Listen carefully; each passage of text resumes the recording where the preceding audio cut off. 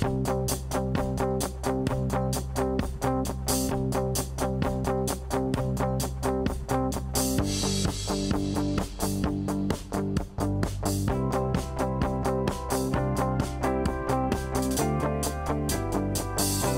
I constantly think through getting your concept to a consumer, and that's what I think is the best form of a test. But you also need to think through a supplier component. So for us, our suppliers were designers. So actually speaking to designers and starting to forge those relationships was another really important part of what I would call a test.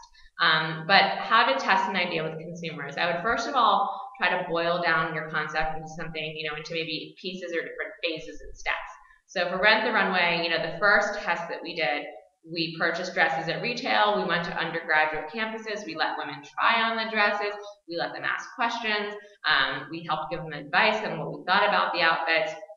The next version of the test, we did not let women try on the dresses. And the third version of the test, we actually didn't even let women see the dresses in person.